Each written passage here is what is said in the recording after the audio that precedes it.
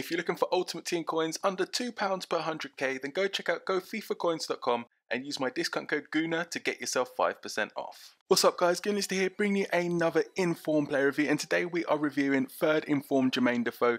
He is going absolutely nuts playing for Toronto, scoring goals all over the shop, and that's why he's got a Third Inform. And guys, if this video can get to 200 likes, that'd be absolutely amazing. And also make sure you follow me on Twitter. There is still giveaways going on. The Popper one is ending tonight, but I'll do another one very soon to get following. So he's 5'7", medium work rates, right footed. He's got a 3-star weak foot and skill moves. I've put the Hunter chemistry style to him as well. Cost me just under 20k.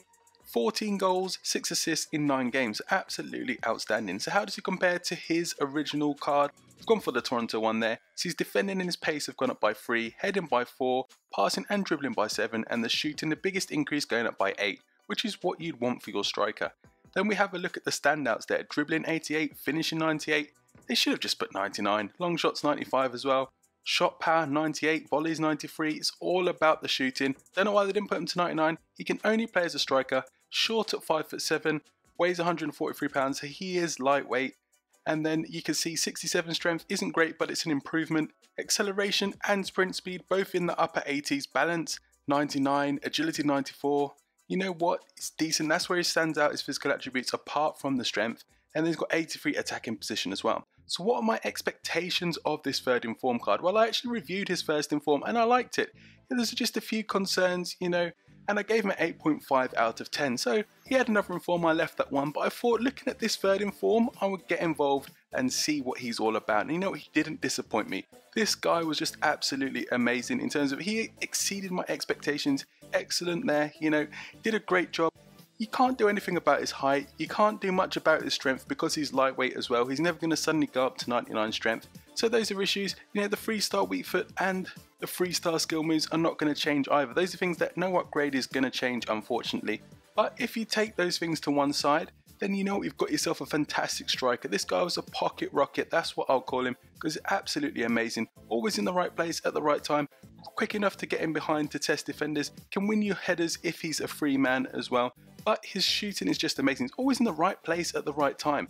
And you know, if anything drops around the box, then he's going to be there. He's got enough shot power to beat the keeper, enough accuracy as well.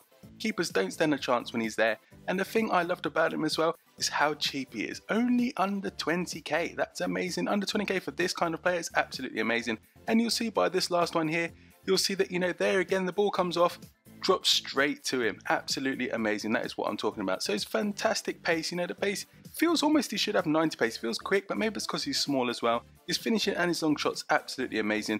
The dribbling, movement, just his quality gets him behind. He's so cheap, under 20k right now, and he's a natural poacher. He will finish those chances in the box when the ball's bouncing around. He will always be where you want him to.